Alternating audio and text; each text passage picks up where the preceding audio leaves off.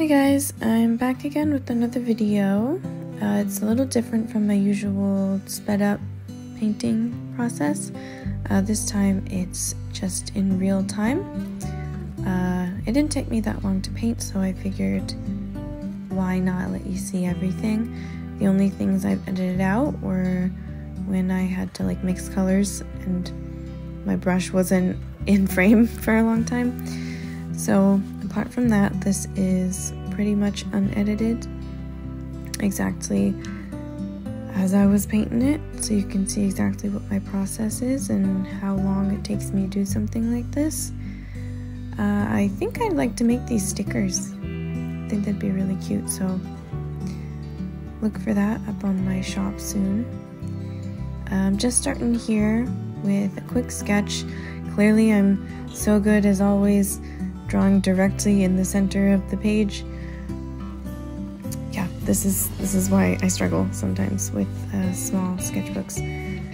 So it's gonna be off center, and so I cropped it a bit. I zoomed in.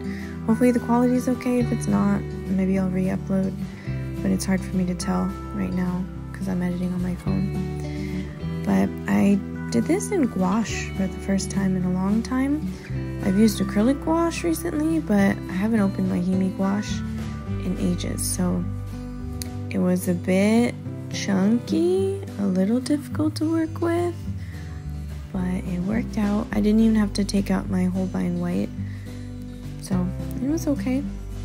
So this is just pure gouache, no colored pencil or anything. Often I go on top of my paintings that I do in gouache with colored pencil for finer details or more contrast, but I think it was fine today. I think it'll look cute as a sticker especially, or as a print. So I just started with a base of white just because anything underneath is gonna reactivate, so I thought that would help keep it a bit more cohesive because I wanted everything to kind of have a bit of white mixed in.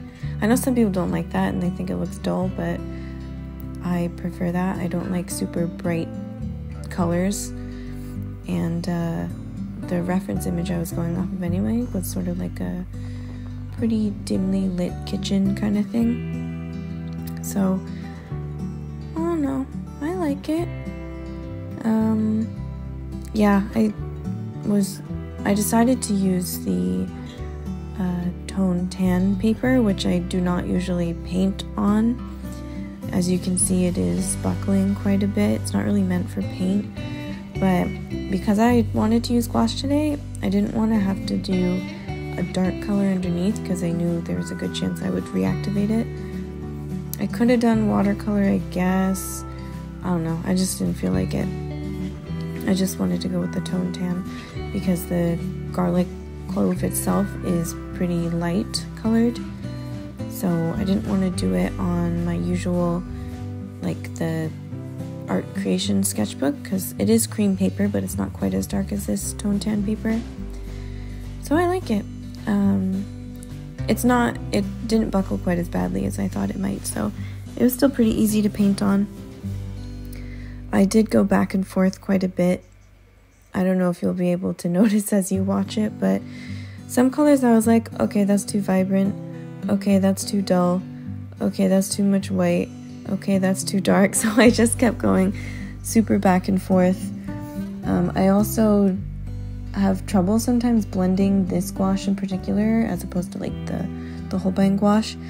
So the way that I like to blend this is get a decent amount of the color I want, the darkest color on the page, and then get just a damp brush, clean everything off, and then blot on a towel, and then just scrub it until it makes a gradient. So you'll see me do that a couple times.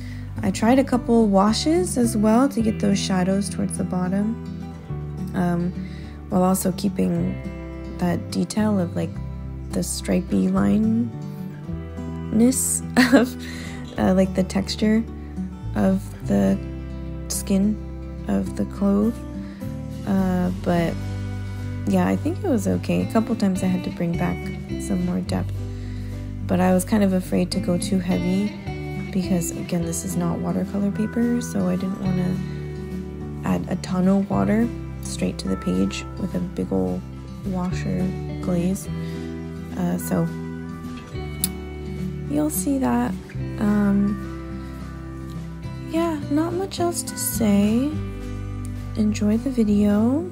I'll just play some relaxing music so you can vibe. I will also be uploading a sped up version in the vertical format, so if you're too impatient or if you don't feel like just turning this to 2 times the speed, you can head over there. Yeah, thank you very much for watching.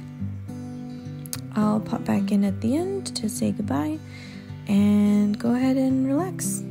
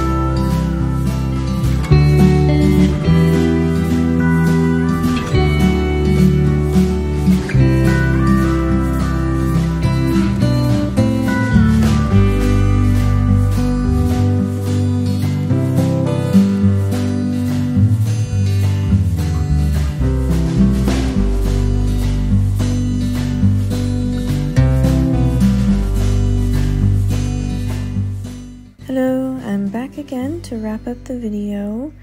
I'm just about done here.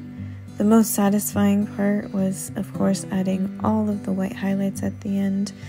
I was really excited actually to do this part because of all the white lines that really bring out the ridges when you do them right next to the darker parts. Oh, look at that. That's so satisfying. I didn't have to use a gel pen or anything. Shockingly, actually, because this gouache is pretty old, but yeah. We're basically done here. I don't know what else to say. I liked how it came out. I think it'll look really cute as stickers or print. I'm thinking about making a print of a bunch of vegetables and fruit, something you can put in the kitchen. But here it is. Here's a little close-up. I will clean up the edges, of course, before I make a print or stick or anything. But thanks for watching. Like and subscribe, and I'll see you soon.